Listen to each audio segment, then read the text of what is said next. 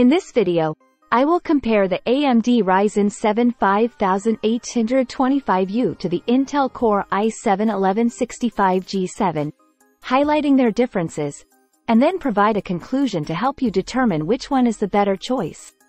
This AMD Ryzen 7 5825U has 8 cores and 16 threads, while this Intel Core i7-1165G7 has 4 cores and 8 threads.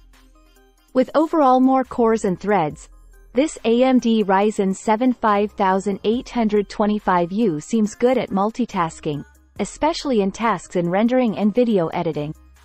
Overall base clock frequency and boost clock frequency of this Intel Core i7 are slightly greater than AMD Ryzen 7. So in this case, Intel can handle slightly better high-performance demanding tasks and background tasks. But you have to take into consideration that the Ryzen 7 has more cores than the Intel i7. The L1 and L2 cache of this Intel is greater than AMD Ryzen. But the L3 shared cache of AMD Ryzen is greater than that of Intel. For gaming, L1 and L2 cache is much required, so in this case, for gaming, this AMD performs better.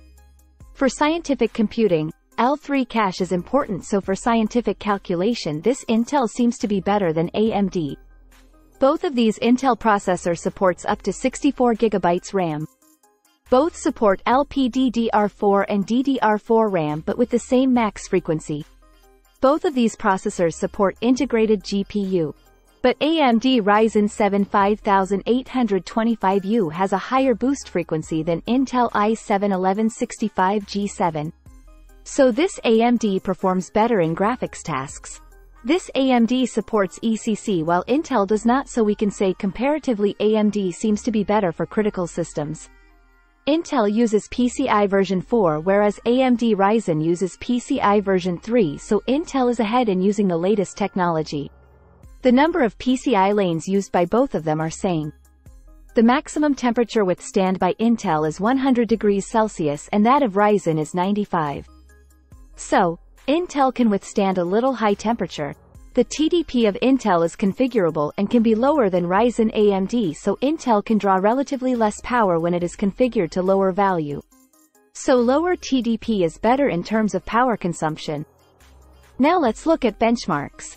In the case of Cinebench multiple cores, this Ryzen 7 5825U is much better than the Intel i7-1165G7.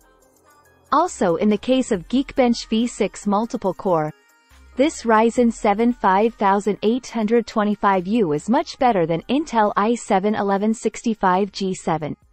So looking at these specifications and benchmarks, you can choose and decide which processor is better. If you like this video, please like, share and subscribe to the channel.